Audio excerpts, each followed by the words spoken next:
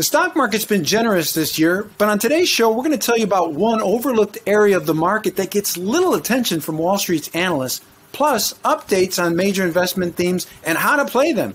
Ed Egilinsky, Managing Director, Head of Sales and Distribution at Direxion, joins me. Stick around.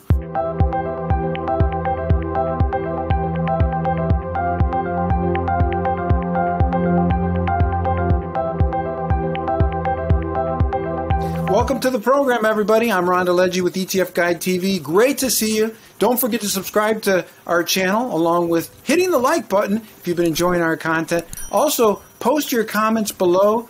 You know I love to interact with you guys and hear your 2 cents.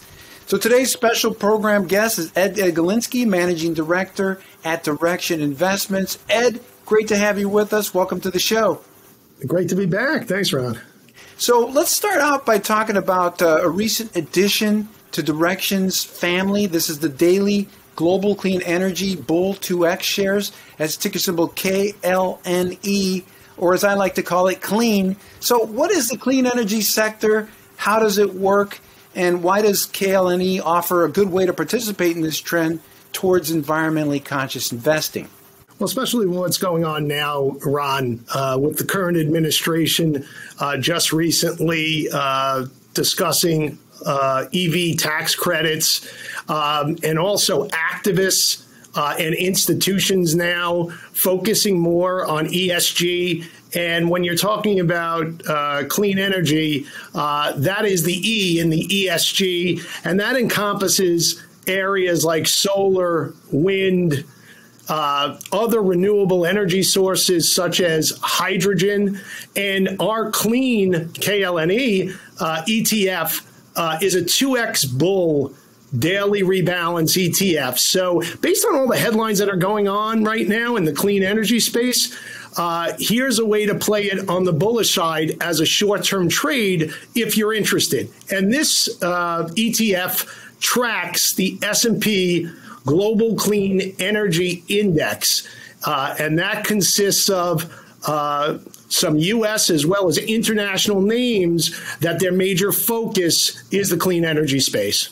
Now, another recent addition to your lineup has been the Direxion Low-Priced Stock ETF. That's ticker symbol LOPX. And I love the tagline of this particular ETF. Aim high, buy low. And we've seen low-priced stocks soar this year. This is especially true with low-price stocks that have reached meme status. So tell us a little bit more about LOPX. How does it find low-priced stocks with big potential? Well, as you said, Ron, here's a way now in an ETF through a broad basket of stocks to indirectly invest in those meme-like or Reddit type of names. And in this case, we track an index that are looking for stocks that are priced in that $2 to $5 range. And we rank the top 50 stocks with the highest market cap weighting to represent the portfolio being equally weighted. So this is a way to get investments in low-priced type of stocks in a disciplined approach, but not just taking a single bet in a given stock. So you have 50 in the basket, equal weighted.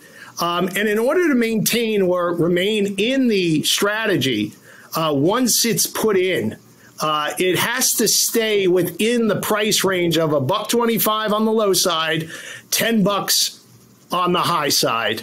So with all that's going on right now with the meme craze, here's a way to spread your bets out, so to speak, with this ETF, which is LOPX is the symbol name.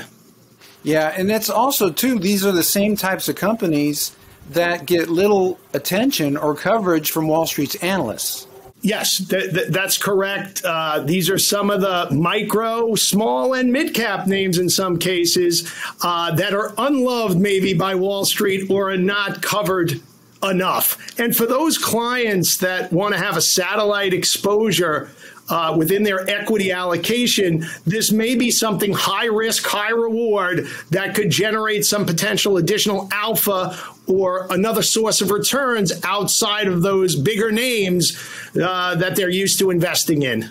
Well, as you know, Ed, there's so much innovation happening around us. There's cloud computing, smart grids, genetic engineering, wearables, AI. I mean, the list goes on, and it's constantly evolving, too. But if there's one ETF ticker symbol that captures these and other major trends or themes, I would say it'd be probably the Direxion Moonshot Innovators ETF, ticker symbol Moon, easy to remember. So tell us a little bit more about the fund. Yeah, to the moon, so to speak. And for those of you who remember the honeymooners, in any event, this is a unique way to get exposure to disruptive or innovative companies within different industries, which you just referenced some of those. And this is really a good complement to other innovative ETFs in the marketplace. We're focused more on early stage growth companies, meaning micro, small to mid cap versus maybe some others that are more large cap oriented. This is also a rules-based discipline approach. Some of the other innovative ETFs that are popular out there are actively managed. This is also an equal weight approach, whereas there are other innovative ETFs that might have concentration risk. So right now, the strategy, which is a modified equal weight of 50 stocks, has the largest sub-industry weightings to areas like genetic engineering, cybersecurity, electronic and autonomous vehicles, robotics. In fact, we just added some new sub-industries to the portfolio during the most recent reconstitution, such as nanotechnology, alternative finance, and future payments. One final thing, Ed, before you take off, it's always good to plan for a rainy day when the sun is still shining. And there's been a lot of sunshine in the stock market, but that eventually will change. I mean, it has to change because markets move in cycles. But when it does change, the Direxion FLYT for Safety Strategy ETF, that's ticker symbol FLYT, could be a good way to plan ahead. How does the fund work? Yeah, as you said, valuations are stretched right now. I don't think anybody will argue that. When and if we'll need an umbrella, who knows? But regardless, as part of the portfolio, they should consider adding FLYT. And this is a multi-asset class strategy that encompasses three buckets: utilities, gold, and long bonds. So this is a way to diversify a portfolio, to have something that doesn't correlate highly to stocks and can mitigate the downside risk of an overall portfolio or smooth out the ride. And certainly in March of 2020, not that long ago, FLYT was flat for the month, whereas the S&P was down significantly. And if you look at the three asset classes that we have within FLYT, especially the ones that are long bond and gold, historically, they've actually been able to not just show relative returns, better relative returns during bear markets in equities, but have shown positive returns, most notably in the case of 2000 and 2002, as well as 2008. And even utilities, which were down in those periods, showed relative outperformance. So here's a way for clients to invest where we do the heavy lifting with the three different buckets within one ETF, and we determine the weightings based on volatility levels. So something with a higher volatility level would receive a little bit of a lower weighting. Something with a lower volatility would receive a little higher weighting. So it is a diverse strategy. I would consider it an alternative within the equity bucket to diversify an overall portfolio. Well, those are some great ideas, and thank you so much, Ed, for dropping by and sharing your insights with us. Thanks for having me. You just heard from Ed Egilinsky at Direxion Investments. Be sure to check out more. Visit Direxion.com. Thanks again for watching, everybody.